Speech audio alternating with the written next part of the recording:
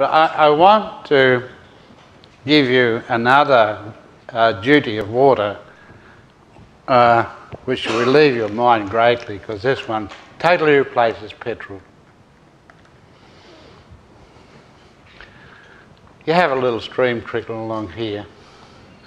You can lead it out a bit and then drop it quite easily. So we'll let it out. A little shallow box, and we've dropped it. And I'll do the details up here. You have a sort of large funnel, and inside the funnel you have a solid cone of aluminium, all drilled out with holes. And you put lots and lots of drinking straws in it. And then you put the water down this funnel. It sits in a box, and away it goes down here. Now, what's the effect of that? What do you think happens? The water goes down that pipe, but what else is coming down? Why are those little drinking straws there?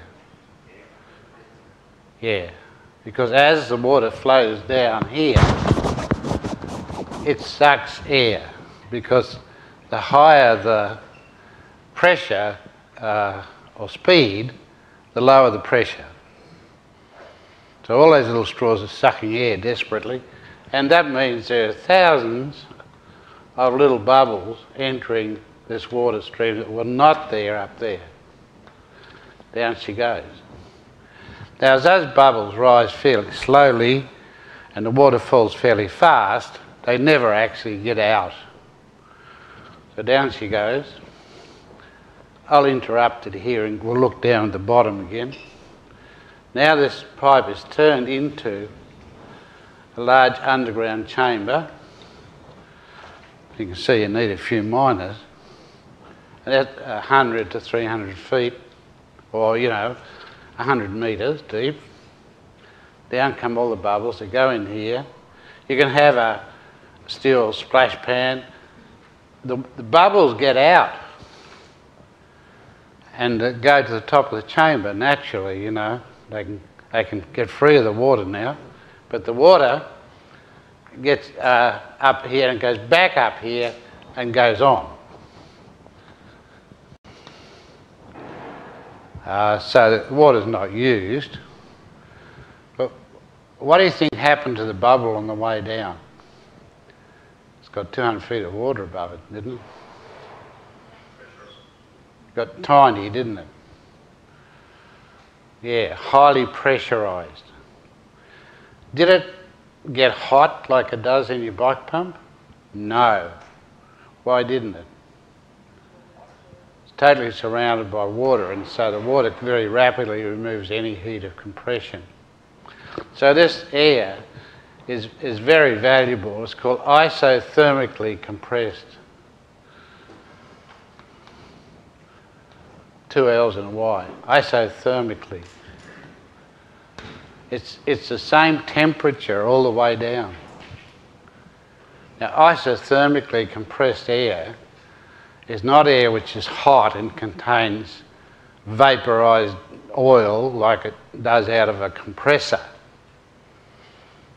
It's very, very clean. It's the sort of air you would like to have in your breathing apparatus when you die.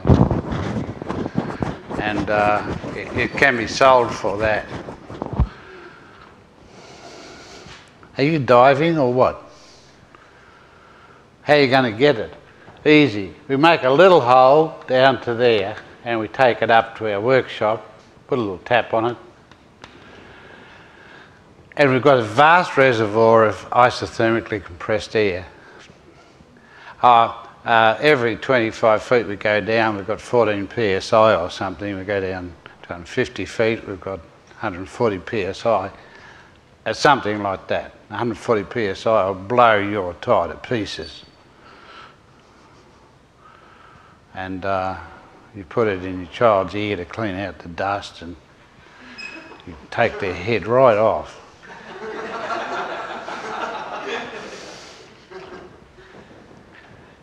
So this air goes up to your workshop now, and you've got a compressed air workshop. Compressed air will drive every machine that anything else will drive. But there are some things that you can do with compressed air you can't do with anything else. For instance, you can lead a little pipe into an insulated room and open the tap, and what happens? Speak, bastard. What happens when we suddenly release pressure?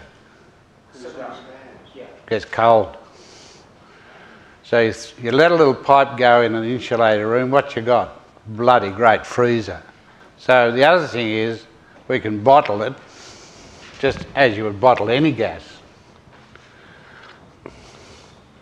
And we can feed it into a regulator, any gas regulator, and we can take it to a motor and drive it, because what we're dealing with is a gas. It goes through the motor and comes out as air. But hot or cold air? Thank you. And so they used to make motor cars, and thousands of them in the old days, which had a little gas cylinder under the seat, 3 cubic metres, 3 cubic feet, little 7-horse slide valve steam engine, purrs along, theoretically unlimited speed. Slide valve because your exhaust ices up. So exhaust pipe was taken to the back of the car, where you had a large wicker basket with champagne and chicken and vodka in.